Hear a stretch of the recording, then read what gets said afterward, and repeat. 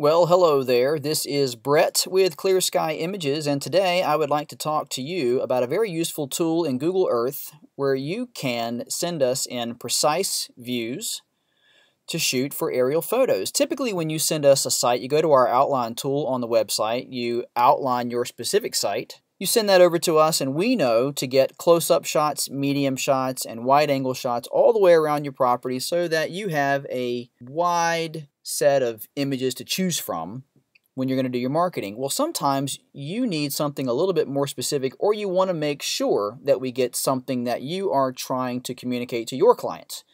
Well, you open up Google Earth. Let's just type in a site. All right, so here's an area in Dallas, Texas. And let's say that this little building over here to the right is our site.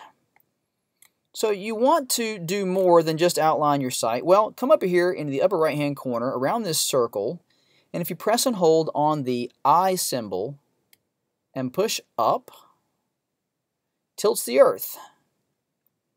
And I like to push up until I get to the horizon.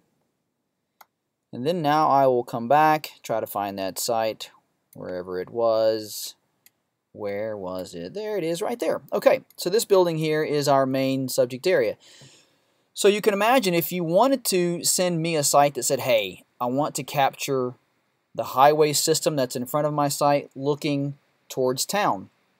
Well, now you come up to the circle, click on the north icon, the little N here, and just rotate this until you approximate what you're looking for. And I also turned on 3D buildings over here in the bottom left-hand corner to really give you the perspective of what we're looking at. One thing you need to make sure of is that you're keeping an eye on your altitude settings over here. We like to keep it between 1,000 to, say, 5,000 feet whenever we're shooting aerial photos. Anything above that, things start to take more time, get more costly, and we don't want to have to charge more money. So if you keep it around those ranges, everything should be good. So I've gone down to 2,000 feet here, knowing that my site is actually this building right here. If you like this view, you stop it right there. You go up to File, Save Image. Give this thing a name. We will call it we'll call it the North View. It'll save it to my documents. You hit Save, and that will create a JPEG image right to your documents folder or whatever folder you chose, and simply attach that to your email. And continue to do this with as many views as you think is necessary to capture what you want. It's a really nice tool. You can zoom in closer, which is basically dropping down in altitude. And there are several ways that you can accomplish this zooming. One way to do that is to basically double-click, and that will zoom you in, but it's sort of hard to gauge because you can't double-click to back out. So I have a wheel on my mouse that I can use, and the wheel can go in and up. If I push it forward, it zooms me out. If I go back with it, it zooms me in. But there is another tool over here on the right-hand side, which is basically the altitude slider. And as I'm going down in altitude, it's also bringing me in a little bit based upon the angle that I'm at. So it's not only is it bringing me down, but it's also bringing me straight into this point here that it thinks is the center of the image at that angle.